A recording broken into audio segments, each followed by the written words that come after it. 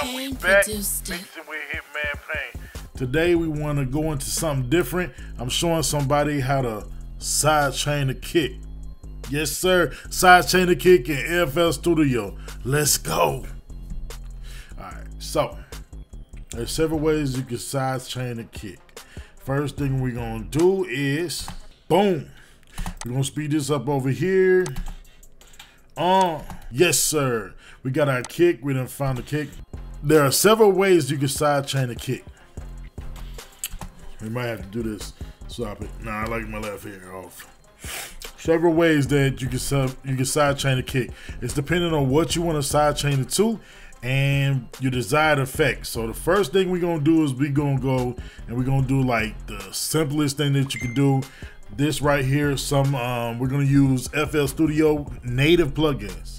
So a native plugin is what we're gonna use right now to do this, to sidechain this kick. So we found our kick right here, kick, and when it hits, we want it to basically like outshine the other instruments, overshadow the other instruments, but we don't want the other instruments to totally go away.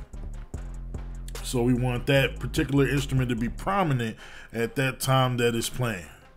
It could be a desired effect or specifically just like a mixing choice, you know, a taste. So we're gonna take the kick and we have to see what is in the way of the kick.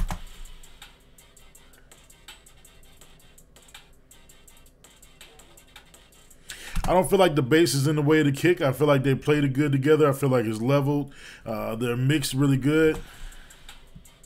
But let's say some of the instrument, you know, we wanted to really smack. So the instruments particularly. So we're gonna take the kick and we're gonna come on this down arrow and we're gonna click sidechain to this track.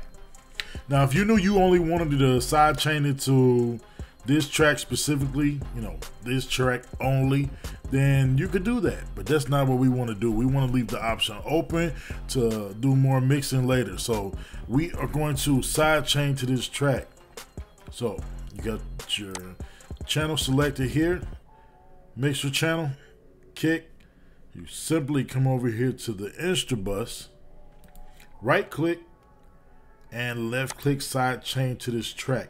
As you see, another wire goes here and it's added on the track. Now we're gonna come and click on the Insta bus. I have this loaded up already. This is the Fruity Limiter, Fruity native plugin. I love this plugin. It's a very good tool. Come in, all your Fruity plugs are right here. Just pick Fruity Limiter. Boom, we're up and rolling. Now we already routed it to the channel. So to actually get it to work, we're gonna click comp, which means compressor. And then we're going to right click, and these are everything that's basically sidechain to this track. So we want to pick what we want to control. When this plays, hits, when this kick hits, it's gonna make everything on this channel we have it routed to move out the way. Get back, give me 6 feet. Yes, sir. Or give me 6 dB. Give me 6 dB. So that's what we're doing. We're gonna pick the kick, left click. Now, let's go to play here. It's playing just fine, but nothing's happening. This is the normal signal. So what we're gonna do is we're gonna pick our ratio. So how hard do you want that kick to hit? How hard do you want those instruments or whatever it is that you're sidechaining it to get out of the way? I think 8-to-1 is something good. It is a heavier compression, to be honest, 8-to-1.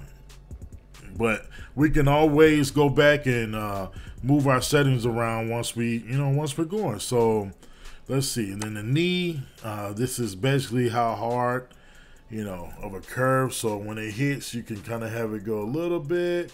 You can have it go backwards as far as like a lighter knee. And it's basically the hold on it once it hits. So if you increase it all the way real hard, like it's going, when it hits, when the kick hits, boom, it's going to knock that instrument's way down, boom. And if you turn it down, it'll be a less of effect. So boom. We're going to go all the way with it. And then your threshold, so this is at what dB does this kick in? when does it start? This is the level that it'll start. And as you see, the audio on here is pretty low. So I like to start at -30. That's just like a general dB to start at. There's no like, you have to do this, you have to do that. But as you see, excuse me, you see right on that line there, I'm pointing like y'all can see right here with me. But if y'all look right here, where this X is, we call this a little X or crosshair. We got it in our crosshairs. Let's make this bigger so y'all can see a lot better. Right here, you see it's kind of knocking that thing off, man. Look at that. Look at that. In the mix with Hitmann Payne. Let's go. You look right here, it's knocking the top off of those instruments. I mean, that's a good bit. And you see the kick here, when it's hitting, that stuff is just ducking out of the way on these peaks. And that's kind of basically what we want to do. We don't want to like kill it. Like, that's not what we want to do. So let's play it again.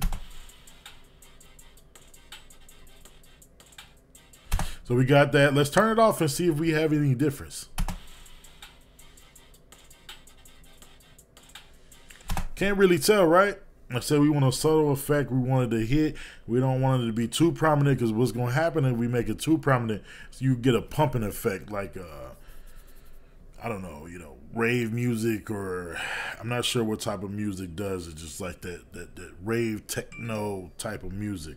That's what you're gonna get if you hit it real hard. Maybe that's what you want. If you want a pumping effect, boom, boom, boom, boom, and it's just moving that stuff out of the way, then that's what you can get. Of course, this is hip hop, rap, trap, so you're gonna get something a little bit different. But if you want that hard of an effect, we can do that too. So what we'll do is we'll pull back on this threshold.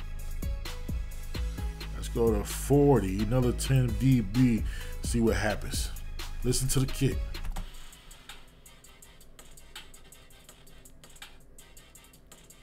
That actually sounds nice. Like, it makes it very, very prominent. We're going to turn it off and turn it on and turn it off and turn it on so y'all can see the difference.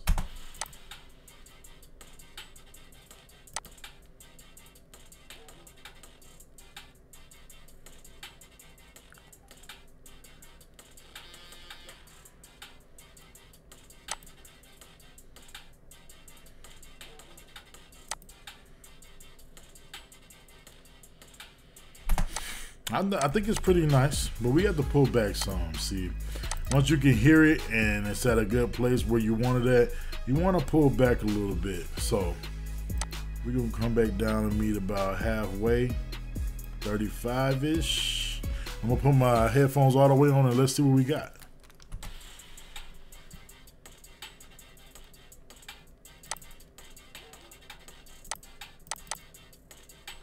That's nice. Now, let's try one more time just so I can hear. I got both of my ears on. I want to hear what happens if we go to 40.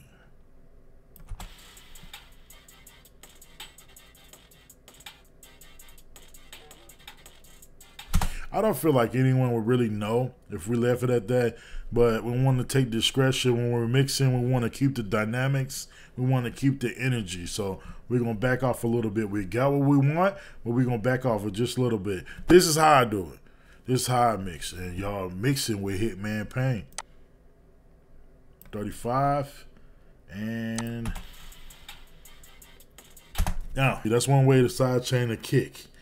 That is the compressor route. You take a compressor, you route it to that track, and then it's